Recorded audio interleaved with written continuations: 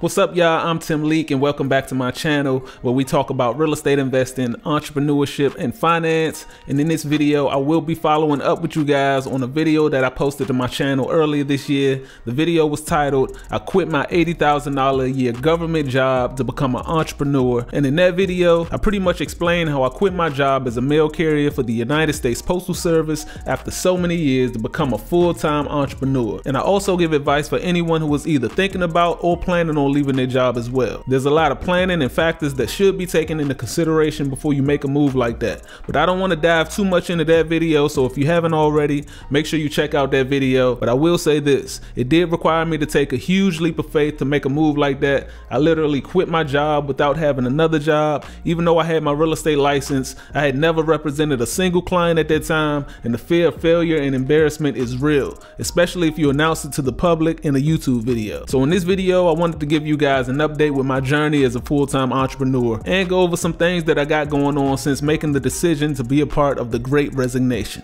So for those who don't know, the Great Resignation was an economic trend in which employees were voluntarily quitting their jobs. I mean, people were quitting left and right. It was triggered by the pandemic, and during 2021 and 2022, an average of about 4 million people quit their jobs every single month, and I was one of them. Now, it's been reported that the most cited reasons for people quitting were wage stagnation, limited opportunities for advancement, hostile work environments, lack of benefits, inflexible remote work policies, and long-lasting job dissatisfaction. People were tired of putting up with the bull crap and therefore decided to do something about it. However, since then, we've been experiencing something called the Great Regret, and that's because over 70% of workers actually regret quitting their job. And some of the most cited reasons for regretting their decision to quit are they quit without having another job lined up, they miss the people at their old job, they're disappointed in their new job, and the realization that the old job wasn't half as bad after all. But as for me, how exactly do I feel? Am I included in the 70% of people who regret quitting their 9-to-5 jobs? Hell no. Now, I won't lie, there are some challenges, and I'm gonna get to those in a minute, but I honestly feel like quitting my job was the best decision I ever made in my life. And the Great Regret is something that I seen coming from a mile away. Why? Because the majority of people are never satisfied and love to complain. The grass is always greener. Nothing is hardly ever good enough. It's always going to be a complaint about something, and in this case, it's no different. Because the way I see it, if you're quitting your job that you really are not passionate about just to go find another job that you're really not passionate about either, then eventually you're going to start to have those same feelings that you had at your last job. Now, initially when you first start, you may be happy, excited, motivated because it's something new, but it's almost always guaranteed to never stay that way unless you're doing something that you truly enjoy or are passionate about. So I saw this coming, but my situation was a bit different. I wasn't quitting my job to go find another one. I was quitting to become an entrepreneur. And yeah, that's definitely a lot more riskier, but I'm glad I did. I have a lot more freedom and time to focus on what I really want to focus on. I'm on my own schedule, and I get to spend a lot more time with family as well. But I will admit, having rental income does help, and that's why I recommend setting up some income generating sources to help you transition from 9-to-5 worker to full-time entrepreneur. And as far as my main sources of income, let's get into them.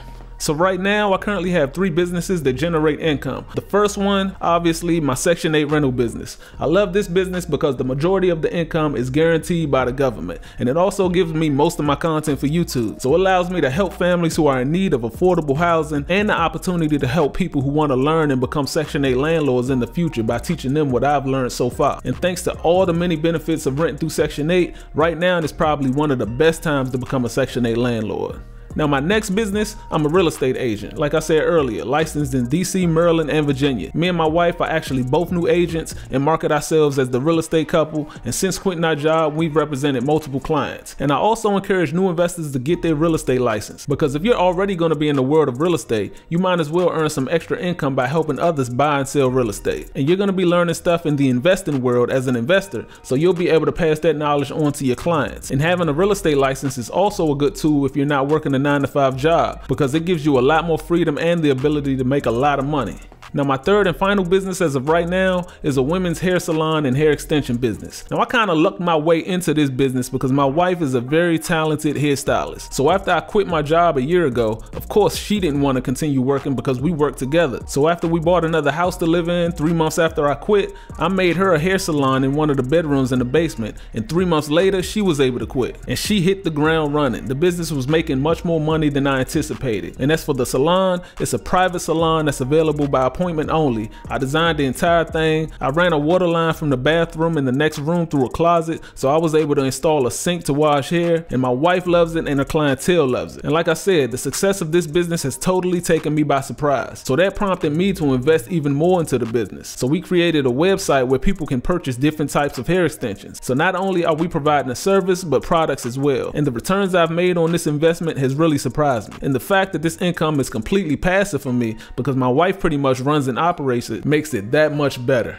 So that's pretty much an update on my life as a full-time entrepreneur. I do have a couple of small side hustles as well. For one, obviously my YouTube channel, and also every now and then I might take on a small handyman job, but those other 3 businesses are my main sources of income. And being an entrepreneur has made me realize that I do not like to multitask. I like to focus on what I'm focused on. If I'm dealing with real estate clients, I don't want to be looking for an investment property for myself. Or if I'm looking for an investment property, I might start slacking on YouTube videos. So that's something that I really need to fix, being more consistent and able to focus on more than one task at a time without disregarding other tasks. So in 2023, I do plan on stepping on the gas a little bit more as regards to posting more content on YouTube, and as well as marketing myself as an agent more to get more real estate clients. So if you're interested in purchasing real estate in DC, Maryland, or Virginia, make sure you reach out to me. You can hit me on Instagram at timleak_ and either schedule a free consultation or just hit me in my DM and I'll definitely get back to you. And I know that real estate in DC, Maryland, and Virginia can be pretty expensive. So if you're an investor, especially a newer investor,